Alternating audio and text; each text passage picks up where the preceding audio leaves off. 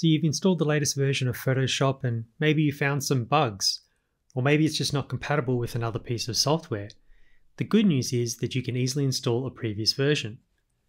Find and click on the Creative Cloud app. Here on a Mac, it's in the upper right corner just here. Scroll down until you find Photoshop. And then to the right of this open button, there's a drop down arrow. Click on that.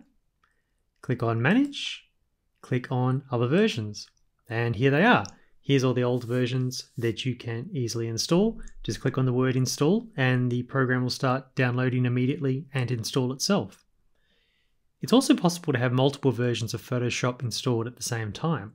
And I can demonstrate that with InDesign.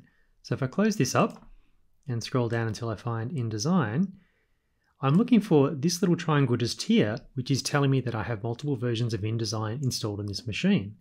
If I click on that triangle, you can see all of the other versions just here, and I can easily open any of them from these open buttons just here. That's it. Hope it helps.